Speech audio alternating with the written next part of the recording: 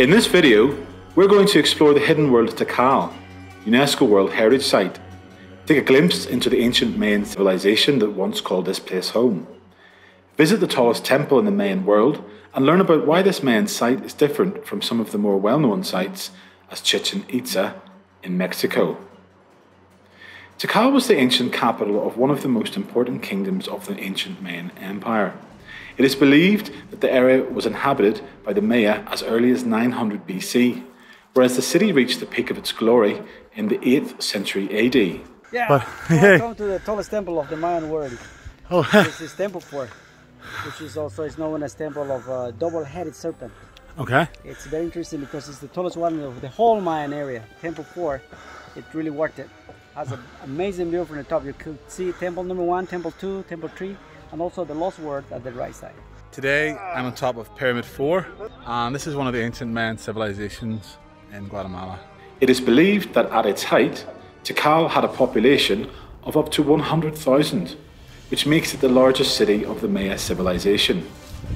By the end of the 9th century, however, Tikal fell into decline and was abandoned by its citizens, likely due to famine, droughts, epidemic diseases and overpopulation. After its collapse, the city of Tikal was swallowed by the surrounding jungle and its buildings were buried under a layer of thick vegetation.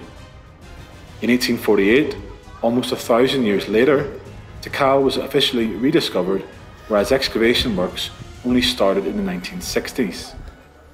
There's often some tension between conducting archaeological research to uncover new knowledge about the past and preserving the site for future generations.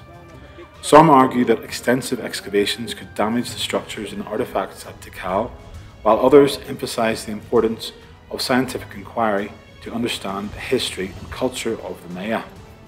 What do you think should happen to the site at Tikal? Should there be more excavations to uncover what lies beneath the vegetation, or should it be left in the overgrown state? Please let me know in the comments below, folks. If you're enjoying these videos, please leave me a like and subscribe to the videos for more content like this. Well, that's almost it for me for today in Tikal. All this walking and talking is making me very thirsty, folks. Does anybody know what time it is?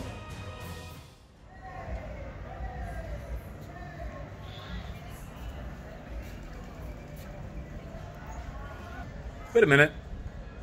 What time is it? It's beer o'clock. And look at that. A big chicken on the tin. Get your chicken out. Get your cock out.